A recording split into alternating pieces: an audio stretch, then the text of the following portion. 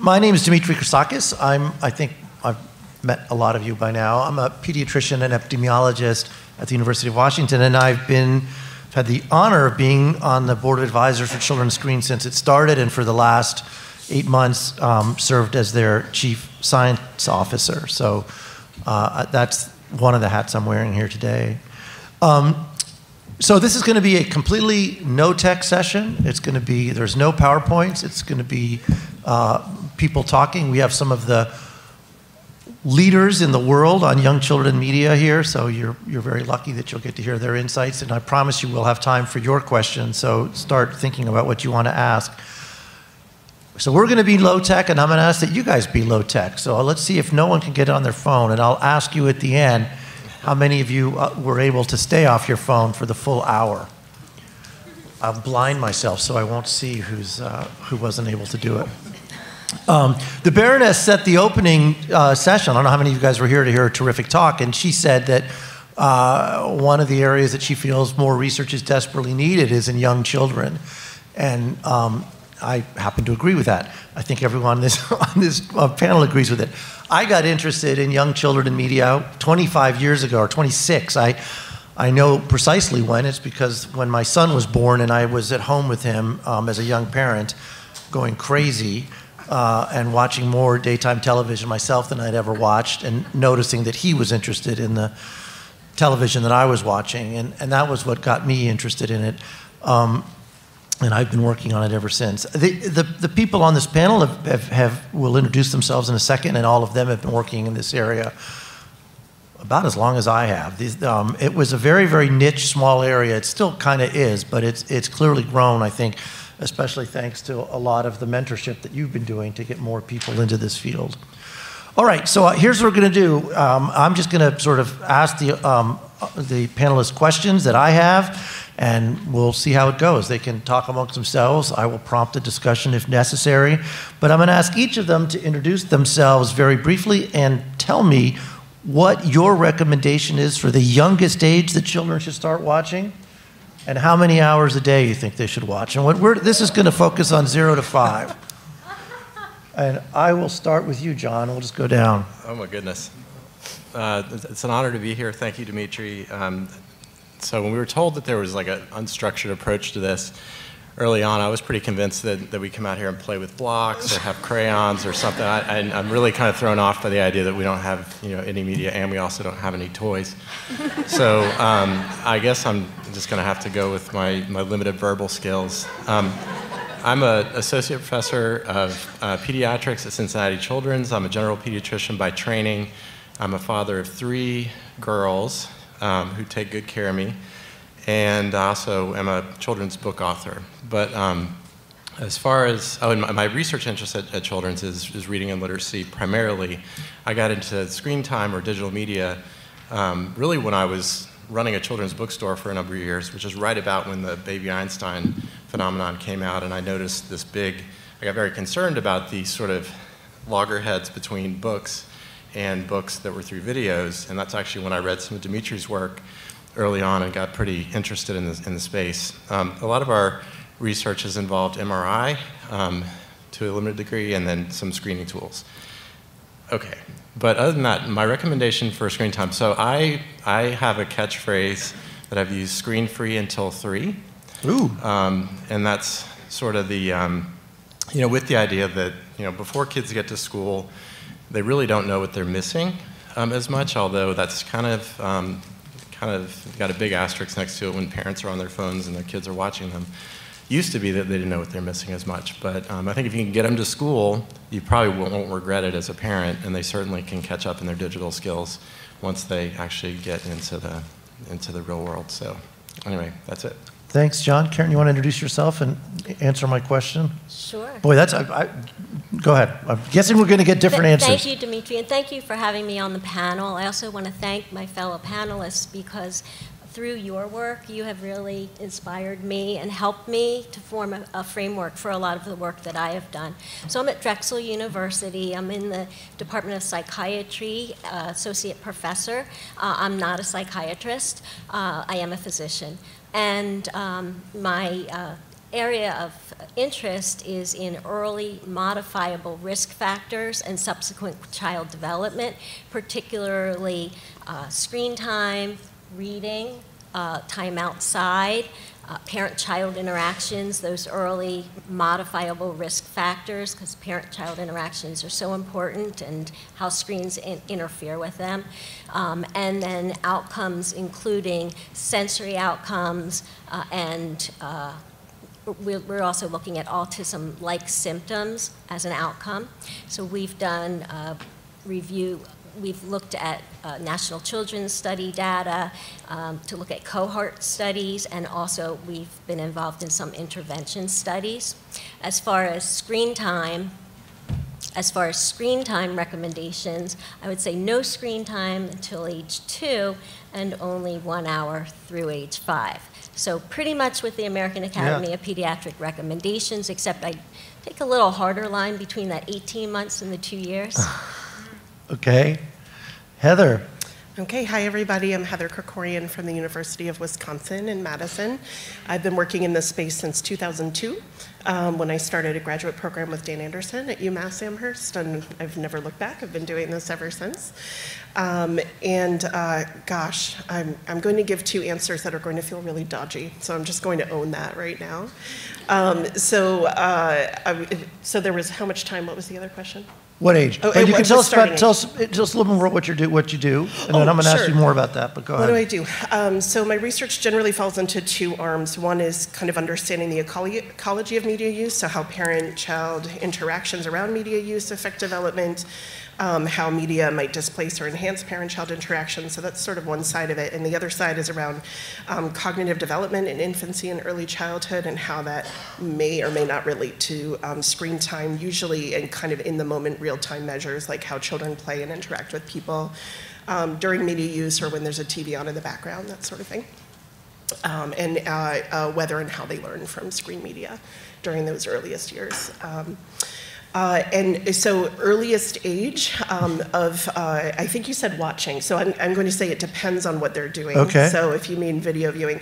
So I'm not terribly concerned about minimum age for something like video chat. So if it's something that's socially interactive and engaging with real people in real time, then I tend not to think of it as screen time.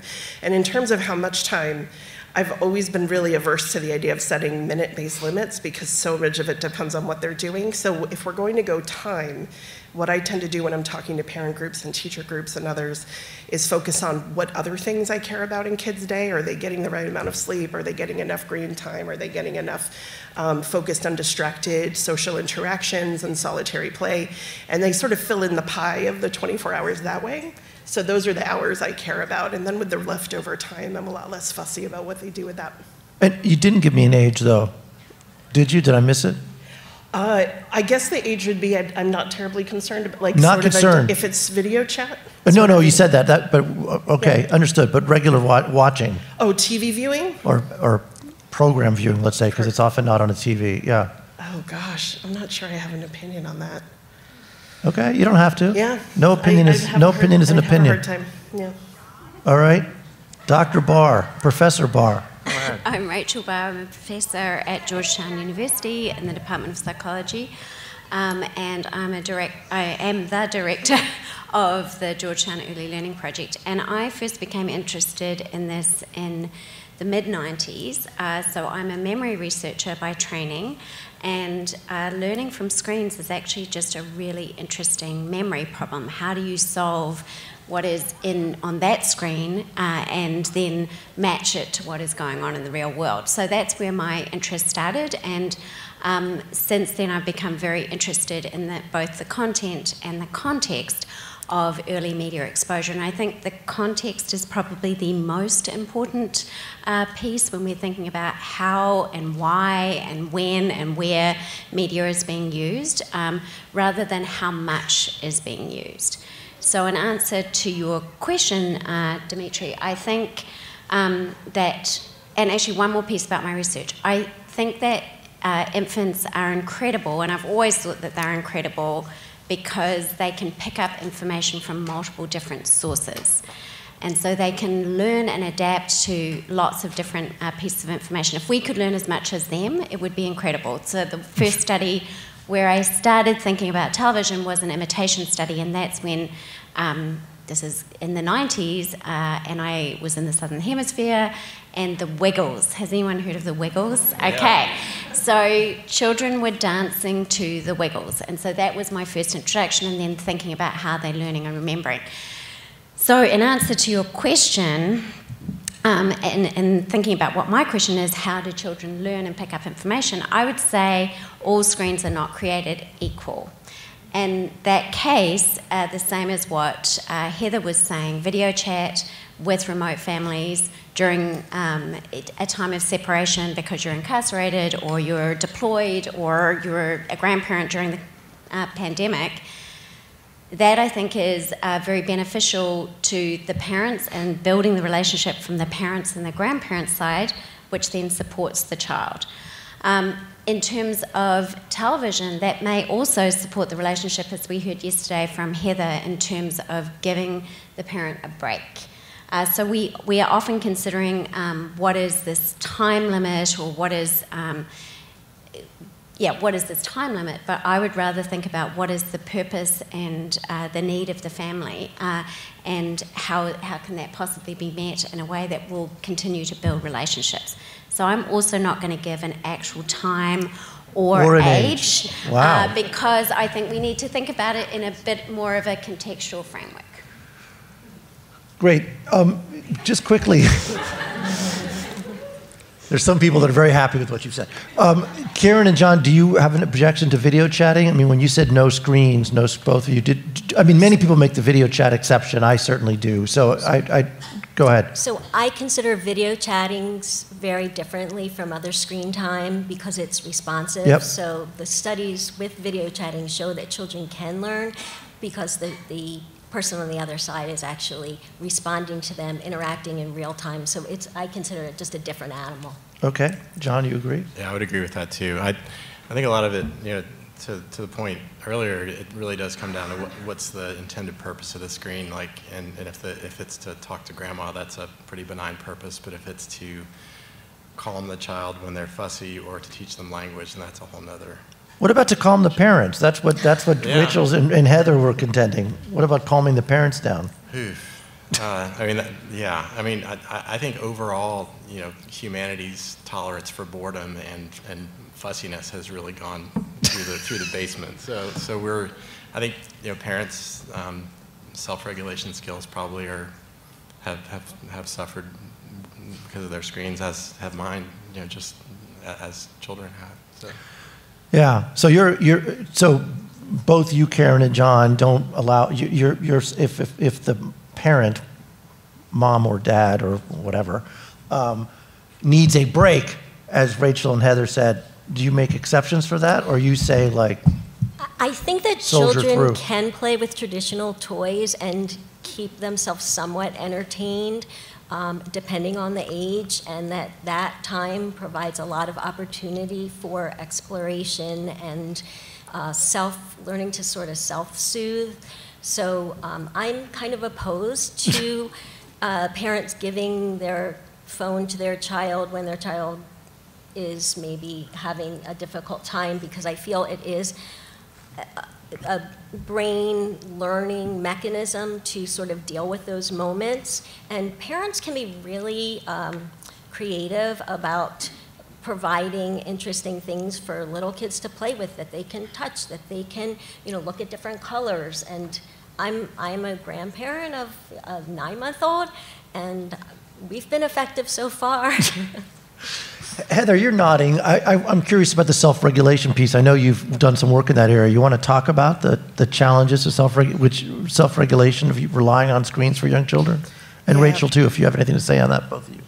Yeah, definitely. I totally agree. And I think one of the things I've gotten really interested in recent work, some of which is with Rachel, is asking parents about reasons, because I think there's some compelling evidence in the last few years from a few people who are here at this conference around the reasons parents are using screens with and around their children and how that might result in different outcomes. And I think the strongest evidence for potential harms at this point is around that kind of regulatory screen use. So when I say parents getting a break, I don't mean my kid's freaking out and I don't want to figure out how to fix it, so I'm going to give them a screen. That is likely to be more problematic than I'm overwhelmed as a parent, job stress, whatever kind, financial stress, whatever it might be, and I need a break, but I don't want to distance myself from my child. And the data we had in our poster yesterday are kind of consistent with this idea that, sort of curling up together and watching a beloved video or something like that together might lead to positive parent-child interactions or be associated with positive parent-child interactions. And that's the kind of thing I'm talking about when I say sort of take a break. I don't mean the kids crazy and I need them to not be crazy. Here, I'll reward you with this iPad for freaking out. I think that's really different from, I want closeness, I want warmth with my kid, and I can't be there for them right now for whatever complex reasons I have as a parent. But you specifically said co-viewing in that situation. Is that what you mean? So you mean co-viewing? Yeah, I think that's one way to do it. So we definitely would ask about that and distinguish that from, I need you occupied so I can do a thing, which is a kind of a third bucket, actually, right? Okay. I need you occupied so I can do a thing. And that, in the data we were presenting yesterday, is associated with both positive and negative parent-child interaction. So kind of both of those things. I'm old enough to remember when they were playpens for that situation, They fell out of favor. I don't think they exist anymore. It was, it was like you were jailing your child, but it was a way that a parent could put a child in a jail with some toys and leave the room and come back and know that they couldn't get into too much trouble. I'm not sure why those have disappeared. Rachel, did you have anything you wanted to add to that? I just have, I have a couple of things. So I think there's also, so I agree entirely with what Heather had said, and there has been, a lot of really good work in terms of bidirectional effects as well. So, and just next door there was just a presentation on reducing externalizing behaviours and then sort of building in a parenting intervention around supporting parents around their media use there. So I think for some children, they may find it more difficult to transition away. We've heard a lot about problematic media use, and for those children, then there can be lots of different strategies in place as well. So it may not be for every child as well that screen time will be equal. So this is what I mean, all screen time is not created equal and is not all created equal for every child. The second thing is that I think very short bursts of media have not really been associated with long-term negative impacts. So very short bursts are more likely to be protective in the way that Heather was talking about. And then finally, I really want to go back again to this bigger discussion and think about sort of the family media ecology. So when we say what should be the screen time at what age for a baby, then we're not considering the whole environment of the baby. So parents have got their own screens, they're looking at their screens, you get 100 notifications a day, so that, and that is probably more likely from Heather Kikorian and Dan Addison's work, and Brandon McDaniel's work, these brief interruptions and disruptions in interactions are probably more problematic than, say, 10 minutes of Sesame Street or something. So that's what I mean. We really need to think about and I think Jenny Radeski put this really nicely yesterday, is we need to sort of think more about what are these moment-to-moment points where we could do intervention. So I'm going to turn off my phone and play for 15 minutes uninterrupted, and that could be really positive. And this is actually I'm stealing this from Dr. Griffith, and that's special time with the child. And it's uninterrupted by any media device. And then there may be, like, later in the day, there can be lots of creative solutions. And parents can also be exhausted and overwhelmed and may need also a screen as another possible option, not always as the option, but as a possible option. Thanks. I'm going to just make one comment and then I'll circle around again with other things. But, you know, the interesting thing about this, when we're talking about infant viewing now, I asked you guys about ages and you gave different ages. Some of you dodged the question entirely. But there were no programs, as you know, before Baby Einstein, as John talked about. So really, this phenomenon of putting infants in front of TVs is a new one. Can I go first on this one? What's that? Can I go first on this one? Can you what? Can I go first on this one? Huh? On this question when you get to it. But I'm the moderator. So, did you have something you want to say about that? I did. Okay. So the thing Well, I mean, is... I didn't call on you, Rachel. No, This is a self-regulation problem. I do. It must be my screen time. Okay, go ahead. So, no, my thing here is that there were not infant-directed programs, but infants were always in rooms where there were screens and possibly for hours a day. I think this is really a measurement problem. So there were not infant-directed programs until the 90s. But many children at under 2 were watching Sesame Street and looking at, and from the Children's Workshop data, they were watching and seeing those screens and those children's programs under 2. If you have an older sibling who's 4 and the baby's in the room, they're in the room seeing Sesame Street as well. So I think when we say this is a new phenomenon, I really don't think this is a new phenomenon. I think when we asked, are you, how many hours a day do you let your child watch television? That was a sort of intentional watching, but we missed a whole range of exposures that children have had since screens have sort of been in the home and babies have been in the home with them. Thank you. Okay, I'm going to ask the next question is, I want you to tell me the coolest thing you're working on right now, and you each get 2 minutes. So we'll start with maybe 3. Karen, go ahead. What's the coolest thing you're working on? Well, the most exciting thing... Well, that's what I mean. Okay. Sorry. Working on I was trying to be cool. Well, I want to give you a little bit of a background. So we reviewed the National Children's Study data, and we found an association between early screen time and autism-like symptoms, not a causation, but an association. And I also reviewed the literature, and I found a lot of... in terms of autism, because I have a personal interest in autism. I have a son who is autistic, and so when I came to this, and my background's in ophthalmology, I felt it was important to review the literature and on autism, on brain changes, on early childhood development, on parent-child interactions, on a lot of things that my presenters are working on, have worked on. And I became acquainted with Lori Fromm, who's also here today. And she told me about some experiences she had been having with children who had had high screen exposure and autism-like symptoms. Some of them had an autism diagnosis.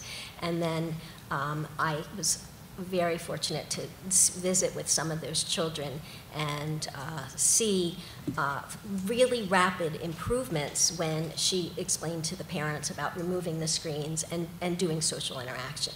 So we took that information and manualized it at Drexel and did a small pilot study. And the exciting thing to me was that it was life-changing for these kids and the families. So these are kids, on average, that they had high screen exposure, 5 hours a day on average. After we did a training for the parents, their screen exposure for the kids on a daily basis went down to 5 minutes a day throughout the 6-month study. The children were young. They were 18 months to 40 months. We measured, we had a lot of testing done through the A.J. Drexel Autism Institute, and over the 6-month study, their autism symptoms decreased, and the parents' stress went down. The parents were very excited to keep the screens off, because they saw changes in their children within the first 2 to 4 weeks. So the eye contact was getting better, and in some of these children, they really had no interest in being with the parents. Initially, they were very interested in doing their own things or playing by themselves, and that was a huge change because now the children wanted to be with the parents. So that is exciting. So we're going to be doing, we got funding for a randomized controlled trial. That's personally what I'm very excited about. Great. So. Good. John, what are you most excited about?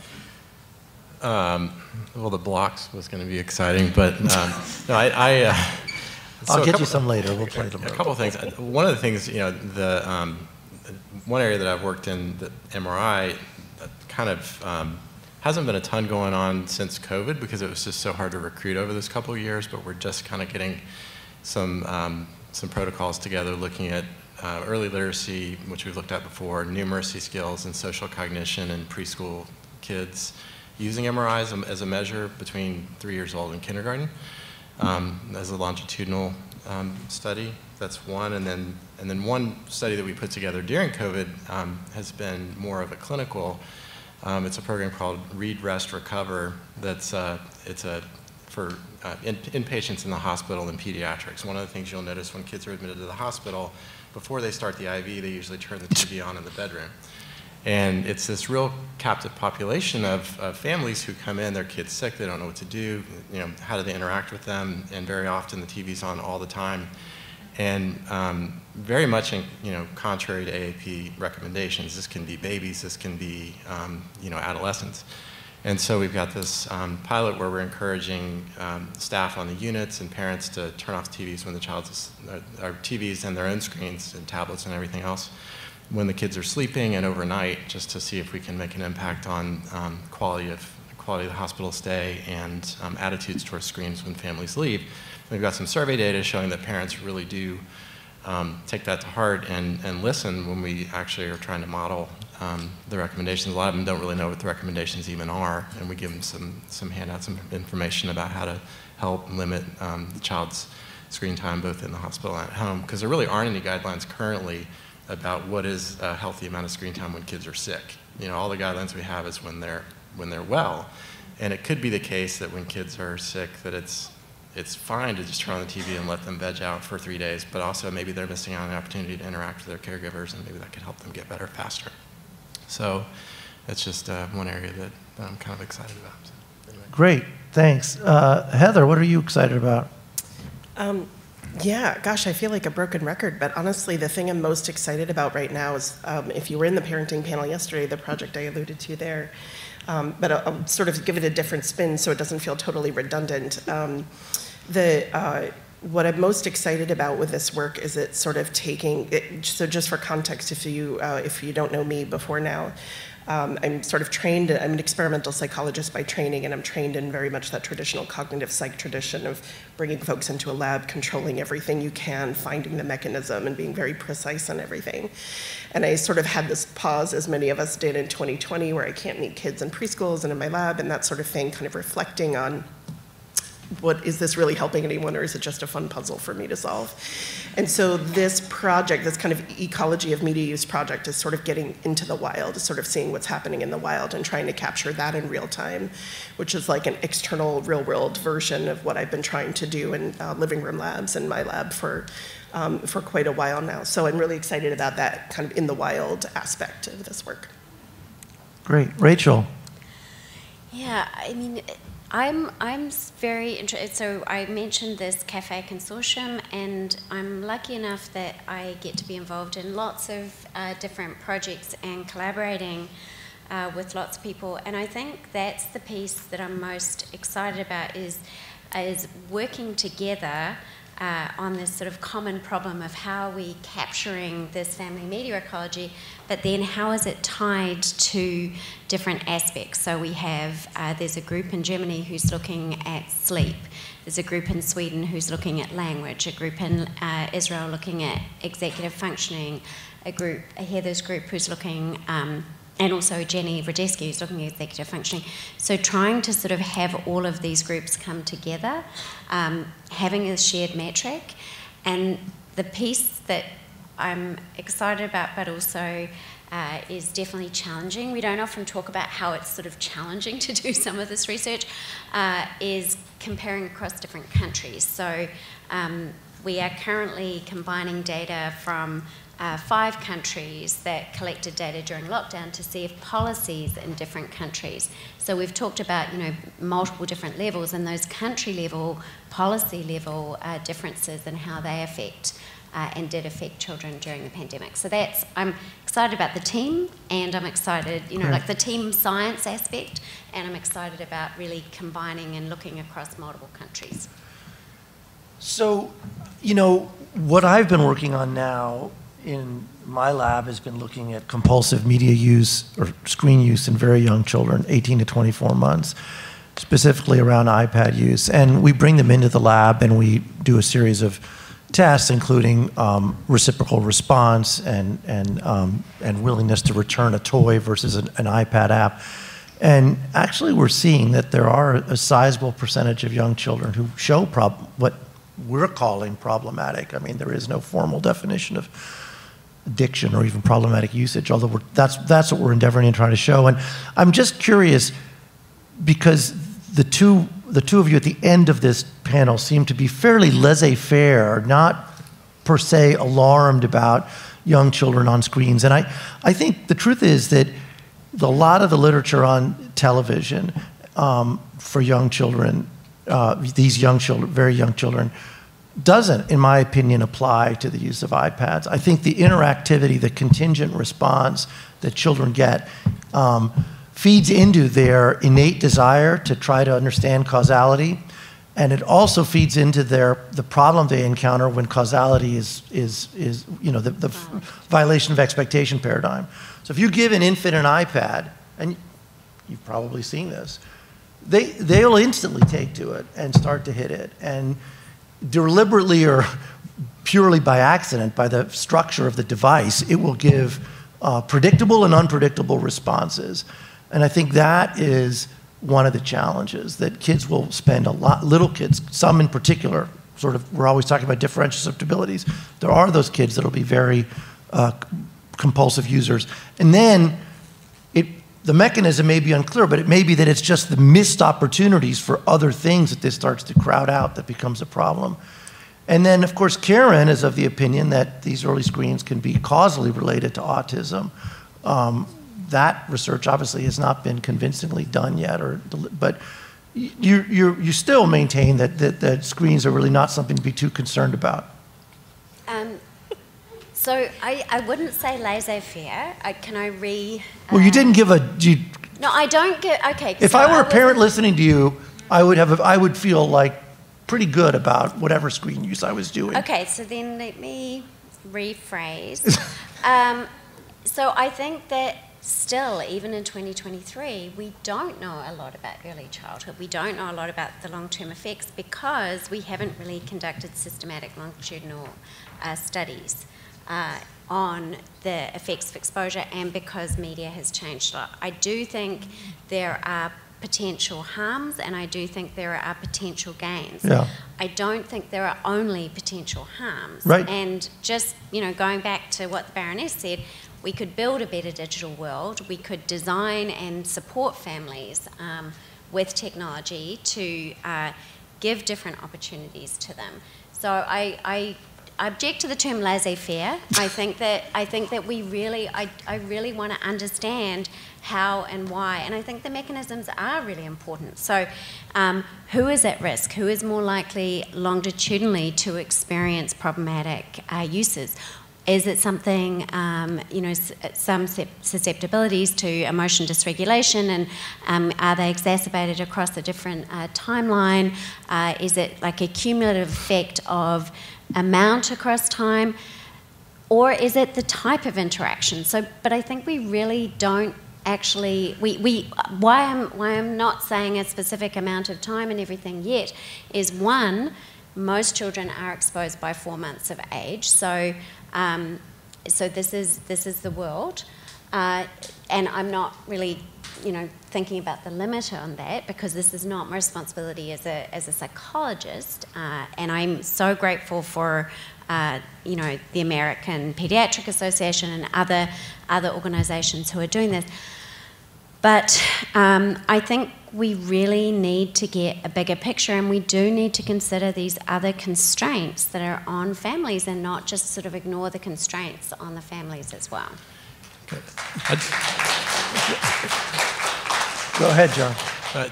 I just want to, I mean, that's a great point. I want to kind of go back to my three, screen-free until 3 thing. I think one of the anchors that I have for that, in addition to kids don't know what they're missing, which seems a little flip, is think about like the sensitive periods of brain development, like the different neural circuits and the networks in the brain, plasticity peaks at different ages, and most of the networks for those early skills peak around the age, from 0 to 3. I mean, they sort of have very high peaks, and then the tails for the higher order skills, like your math skills and your reading skills and everything, those tail off through adolescence, early adulthood. But the real basic early skills, including sort of social cognition, vision, other things, peak very early.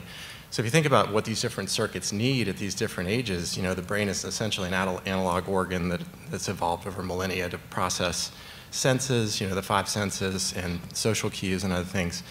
So these circuits are just waiting there. I need language. I'm 2, and is it going to get the right language from a device, or is it going to get it from a person? And if it gets it, is it going to be coming at them, or are they going to have a chance to talk? And the same with vision. We know that based on ABC data and some of our work, that cortical thinning seems to happen more rapidly in kids that have a lot of screen time, probably because those circuits are developing more quickly. They probably are maturing fast because of exposure to screens. But in any case, we just have to really think, what are screens good at stimulating, what are they not? And the other elephant in the room is like the dopamine circuits. The kids that are getting, to Dimitri's point, with iPads, they're getting just a quick fix of just a bunch of stuff happening, and they're just getting those circuits being reinforced where they're going to be more predisposed to become more addicted to screens and everything. So whatever it is that's stimulating these networks in those early years is going to reinforce the circuits that then the child's going to carry with them through their life.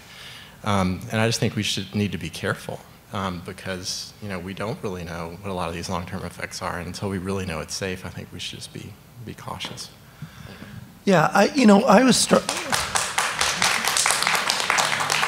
I was struck as I was before. Before there was the HBCD study, there was this attempt at a national longitudinal study. I don't know. I was involved in some of the planning for that. And I argued at the time, unsuccessfully, that they would be missing a great opportunity if they didn't embed some experimental studies within this large cohort of people. Now we're launching the HBCD, and I fear they're doing the same thing, because for those of us that are struggling for an answer about this question about early media exposure, it's not going to get us past the possibility that there's residual confounding, that the babies that start watching earlier were somehow predisposed to any of the problems that later are predicted by it. And the idea that they wouldn't consider, and I did mention it, attempting to, at least in some fraction of those children, experimentally manipulate either content or context or quantity or age of initiation to see and answer once and for all some of the questions that we've had here, I think is a huge missed opportunity. Yeah. Can I comment? Yeah, of course. Okay. And then Heather, yeah, go ahead. So I wanted to just remark a little bit about what John was saying. So early on, children are attracted to screens because the color, the motion, the audio-visual stimulation, and that's even before they develop the affinity to looking at faces. So I think it is really important to consider this as a unique time in child development where they may be very sensitive. But I also, in talking about the ages of screen time, and I want to just bring up a concern of mine, because there are at-risk populations in terms of mothers with postpartum depression, families that are economically disadvantaged, and other considerations, and they don't have resources, and it's really hard for them. And I think as a community, as a society, we have to do better to support them so that they have options for good daycare, because a lot of times they'll resort to possibly a neighborhood daycare where it's 5 kids or 7 kids and the TV's on all the time. And it's hard for them to sort of then provide better opportunities for their children, because I don't think we're doing a great job as a society to help to support families that really need it.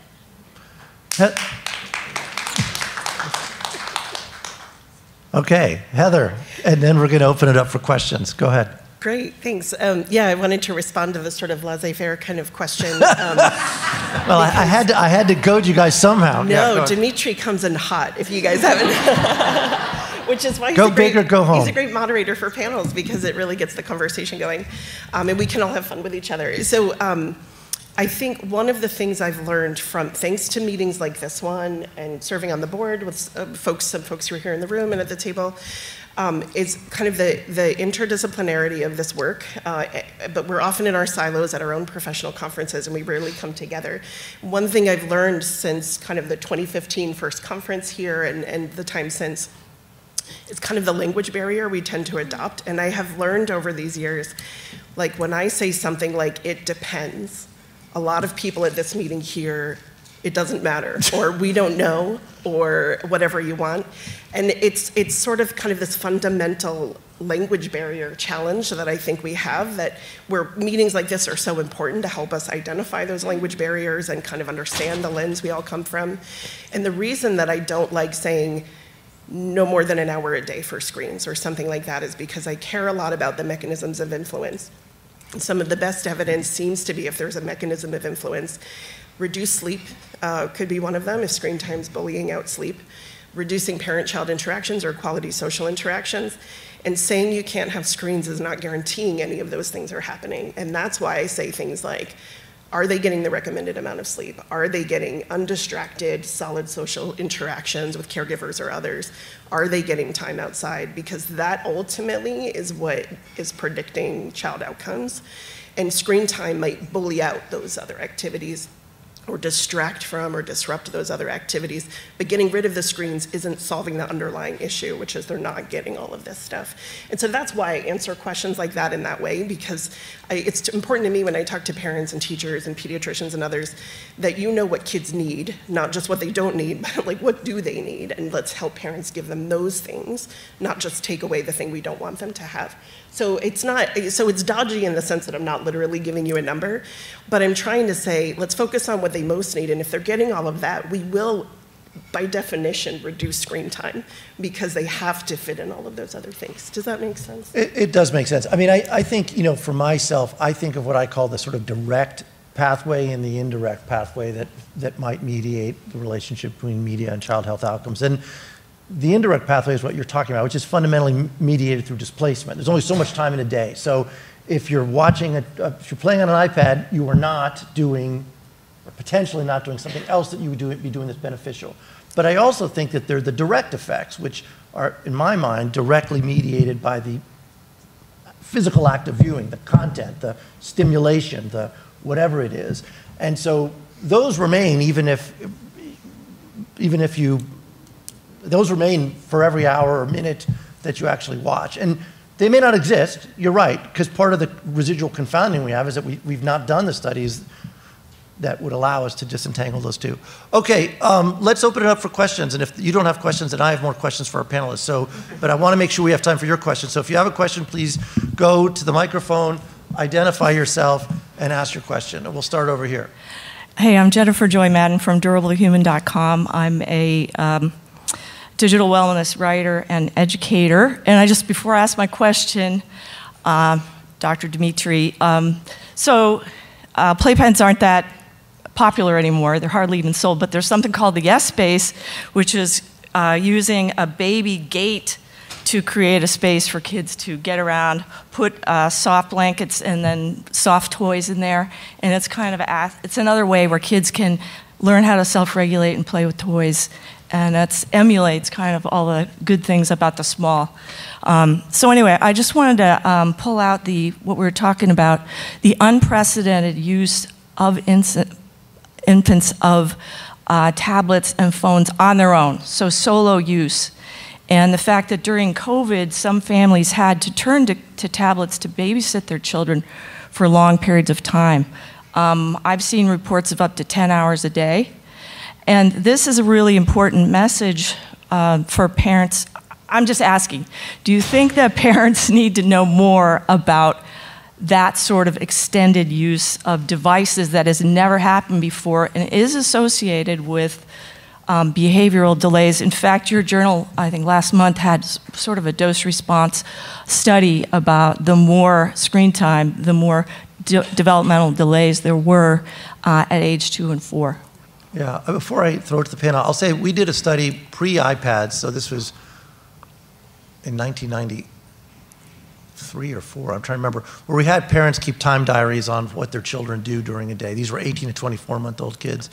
And what we found in that was that the typical toddler at that age will spend 20 minutes a day in total with their favorite toy, whether it's books or blocks or reading, truck, whatever, a doll, 20 minutes a day. They weren't necessarily even 20 contiguous minutes. This was over a 24-hour period. Of course, they're only awake for about 8 of those hours. But we know they weren't iPads then, I wish there were, but they will spend much more time with iPads. So I think to me that alone says that this is not just an electronic toy. It's a fundamentally different experience for children because for better or worse, and let's just say that there might be upsides to it, so I have some level of equipoise, it garners their attention in a way that nothing else does. And I think, before there were toys, kids played with rocks and sticks and whatever our ancestors did, but presumably only for about 20 minutes. Okay, who wants to answer the question? First come, first serve. Karen. In terms of the long-term media use, I'm particularly concerned about how it is affecting early attention mechanisms and sensory mechanisms. We had a poster on sensory outcomes related to screen time, and we found that at 12 months, 18 months, and 24 months, that higher screen use predicted greater atypical sensory processing. So that would be a big concern about those long hours of viewing. And then particularly in terms of how the brain is processing the sensory, and if the sensory connectivity is sort of forcing out the social connectivity. Yeah, and I wanted to follow up on a comment that you made about the part of the thing is that really came to light during COVID was the lack of support for families. And then even families that were really well resourced, screen time increased. And this was right across the globe. So if you place additional stress on a family, then the response globally, at least during COVID, was this increase in screen time. And so I really think that we need to figure out also not just the screen time piece, but imagine the stress that must have been on that family if that child is watching 10 hours and there is no other support for that family, no one else that they could turn to, no other childcare options. No. So, I think we also need to consider the stress that family is under, and we know that stress directly has an impact on families on child development as well. So it may be the screen that has impacts on cause and effect and processing and visual attention, and the stress that is also within that family that was resulting in that screen time. So the screen time may also be a product of what's happening in that family. So the thing I wanted to say before was if we're thinking about supporting families, we need to think about things like paid leave, because paid leave will reduce family stress. It will increase the amount of time that parents and children can spend time with one another at that very critical window, allowing them to build more of a relationship. And then I would imagine that the consequence of that, although we'd have to test it, and we could test it, is probably lower screen time in that family due to the reduced stress within that family. So I don't want us just to think of the effect of the screen time, although I do think that there are probably unique effects of screen time as we've been talking about, but also the effects of the family under stress that had to have the only opportunity that they had for their child, or strategy that they had for their child, was that 10 hours of screen time. And the second thing I wanted to say is that your group is digital wellbeing. Is that... my group, no. My website is durablehuman.com. Durable Human, but you mentioned digital well-being before. Just as being a digital well-being educator. So I think that's I would love to start using that term rather than screen time, because digital well-being within the family is a really critical, I mean, you know, because this is your profession, but we don't often think about the well-being, so it's serving different purposes, but how can we coexist with all this digitization, and how can we sort of help support parents to think through and mindfully use their own media and their media with their children. And so I don't know what's going to happen with that child who had 10 hours, but I think there are a lot of structural things, there are a lot of things around us learning about digital well-being rather than just screen time. We're going to move on because we have a lot of other questions. We're not done. I'm sorry. I want to give other people a chance. I'll say one, and I'm going to make sure you keep your answers briefer, all of you. Yes, sir. Yeah. Great. I will say that some of the most interesting work that's come out of the pandemic that I've seen around developmental outcomes in kids is that if you look now at the best done studies, the best controlled studies, it turns out that the youngest kids actually not only did not fare worse, they actually did better. And it's the older kids who did worse. And I think it's because those young infants were actually at home with a parent who may have had some kind of paid leave because she was working remotely, but I don't know. It's a fascinating study that we published in JAMA Pediatrics. Yes, you're up. Thank you. So I'm Jen Iman from Dartmouth College, and Karen, this comment goes to you. So I was really excited to hear about your randomized trial, reducing screen time among kids with exhibiting autistic symptoms. But then Dimitri made a comment which made me question. So I was hoping you could clarify. Do you truly think that high levels of screen time could causally be related to autism disorder, or that it's perhaps exacerbating underlying conditions that exist and then reducing improves those? So thank you very much for that question, because I did want to address the causation, because we have not shown any studies that show causation. We simply report on the findings that we have.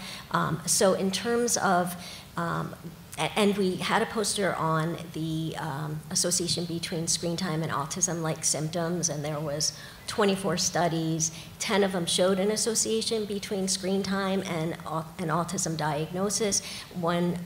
8 showed an association between screen time and autism-like symptoms, and then there was association between screen time and autism severity in children with autism, and earlier screen time and autism diagnosis. But I want to be clear that what we're talking about is not traditional autism.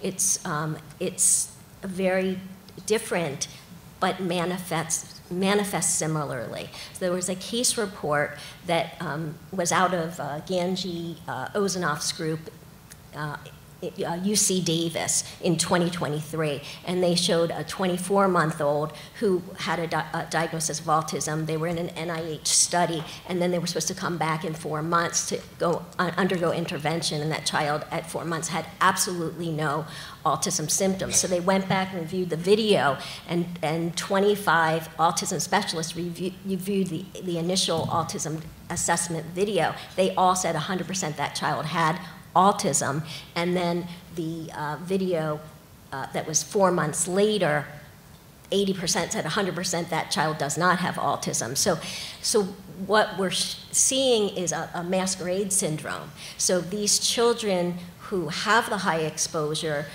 and are showing the autism symptoms, they will usually get an autism diagnosis, but it doesn't mean that they have traditional autism. So are there risk factors? Likely the brain is more oriented to the audio-visual processing, and then the screen, they may be more drawn to screens, and then the screen time may exacerbate it. So I just wanted to be clear on that. Understood. And when I said you believe, if I misspoke, I think you personally believe, not that you've shown it, but that you believe there's, and we don't need to get into that now, unless you feel it. But the reason I brought the HBCD study is because if it's not experimental, it will never cut that Gordian knot. Okay. Hi, I'm Mary Bruce. I'm from Telethon Kids Institute, and thank you all so much for your time. This panel has been really, really interesting, hearing all your insights. My question was actually very closely related to that one, just around neurodiversity and how we think about that. But I'm going to reframe so we don't have to touch on that again. To think more broadly about screen time in early childhood, I think, as researchers, we're really focused on trying to provide the best evidence possible. And as some of you have touched on, in early childhood anyway, it's not necessarily clear what causation is or what is the best type of screen time for different ages. And yet we publish studies that say things like increased screen time is associated with autism-like symptoms or ADHD symptoms or these delays. And I don't know, I wanted to get your thoughts on this leads to a lot of moral panic, and what kind of responsibility do we have as researchers, if anything, if any responsibility, to, I guess, think about what that might mean for parents dealing with these things on like a day-to-day basis, struggling in their home with their child's screen time and lots of other things in their life. Is there any responsibility that we have on us to, I don't know, just think about how we frame these things and what questions we're asking in terms of screen time? Anyone want to answer that? I think I can speak to that for sure, because when we published it in JAMA Pediatrics a few years ago, that was MRI evidence linking more screen time with lower levels of myelination in different parts of the brain related to reading and literacy skills and lower skills as well. I got about 80 calls from media outlets in like the first 2 days, and so many of the reporters wanted to say, so you're saying that screen time is toxic for kids' brains, right? And they really want to know that like it's like a radiation effect and it's melting their neurons away. But then, anyway, and so I really had to sort of back up from it and say, well, what it really means is that we found this correlation, and to me it means we should be careful, we should do more studies, and again, I do tend to err on the side of caution. I'd rather less screen time until we know it's safe than go ahead and do it and then find out it's not safe. But in any case, I've also found that like, it tends to split people. Like if you come out making stronger comments like screen time is really harmful, you'll get people that love screens that say, you know, don't listen to that guy, he's full of, you know what? And some that just sort of think you're a messiah if they don't like screen time. So the more extreme you get about your conclusions, the more you're going to divide your audience, I think. And so we have to be careful to be as nuanced as we can be, I think. And can I answer that as well, quickly? Briefly. Okay. So I think that there are real sensitivities, and it's very important to present data as the findings and not overstep them.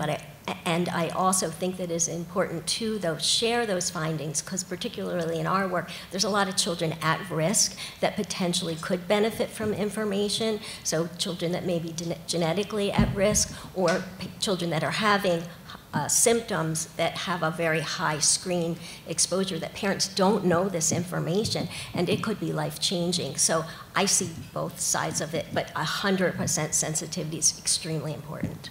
Thank you. Over here. This question is actually going to follow up really nicely and be a very, very short response from each of you. My name is Sarah Cucker. I'm at Southern Methodist University in Dallas. And full disclosure, I do collaborate with part of the CAFE consortium. But I'm also very sympathetic to this idea that physicians and researchers alike, all of us have probably had a parent ask us, what age should I give my kid media? How much should they have? And so when we're thinking about making this information digestible and easily accessible, what do we tell parents? And so I'm really curious for each of you, your 2 cents. Well, what advice do you give parents? What's your elevator pitch when you have someone, especially a parent, asking you that appreciates the nuances at the same time as not scaring them and saying, oh, I'm a bad parent now because I gave them a minute of TV time? I appreciate your question. That's why I actually asked it at the very beginning, because I figured people would ask it at the end. And I think part of what you're alluding to is the difference between somebody who's in the position to be giving professional advice. I mean, those of us that are clinicians are asked that exact question, and telling a parent it depends leaves them dissatisfied. I think that strategies that Heather and Rachel were outlining would work, but it's... Well, that's why I'm curious to see across all of you, if a parent approaches you right now. Because as a researcher, I get approached this all the time. And as someone who has expertise in child development, I am in some ways qualified to say this is what's important. I think the advice is, I think the confusion that we haven't even talked about and that has been a big thing is content, right? So the biggest thing, one of the biggest challenges that we haven't talked about is how do children, parents sort of navigate through this morass of media that is not always high quality. And so what I think is important is to think about, if you're going to choose media, how do you choose media? And I would say, and have said, that you should think about things that could be socially relevant and meaningful to your child, so that exist in their real world and that you can talk about with them and engage with them both in the digital world and the real world.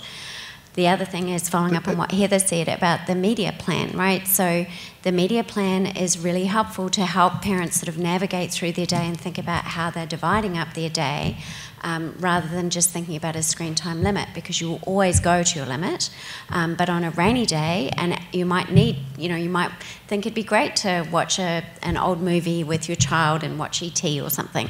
And on a sunny day, there's no time for that, right? Because you're outside doing something, or you're busy, or you have to go to school, or there's lots of other things that are demands on your time. So I think the media plan is also a really helpful one, and there's a really nice tool on the AAP site. Thank you. Last question, only because you've been standing for so long, it doesn't seem fair. Thank you. My name is Allison Snyder. I'm at the University of California, Davis. I'm a third-year PhD student.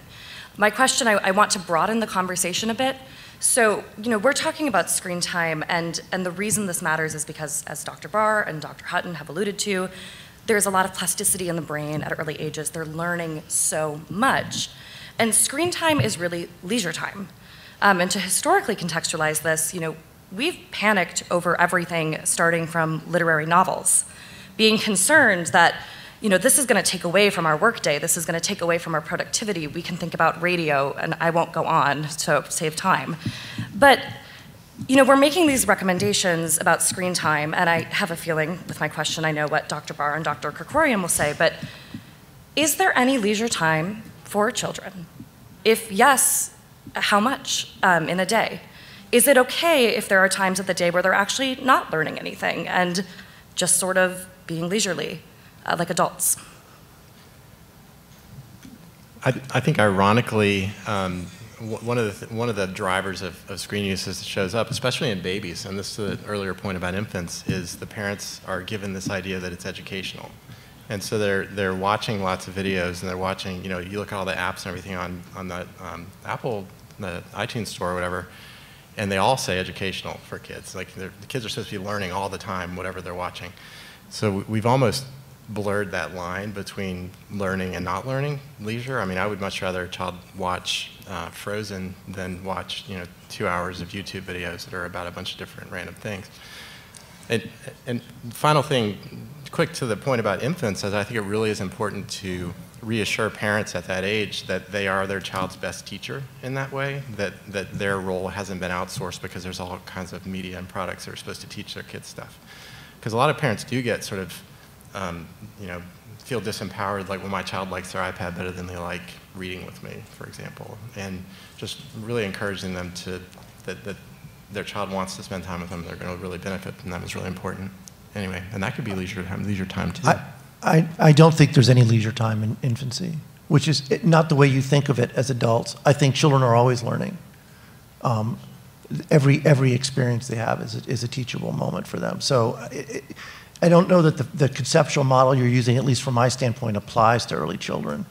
There isn't a time where they're doing, you could argue that no one's ever doing nothing, but for infants, everything they're doing is affecting their neurocognitive and social development. Including media or excluding media? Media is definitely affecting it, okay. Either by indirect or my opinion, and I'm not going to let the rest of the panel answer because we don't have time.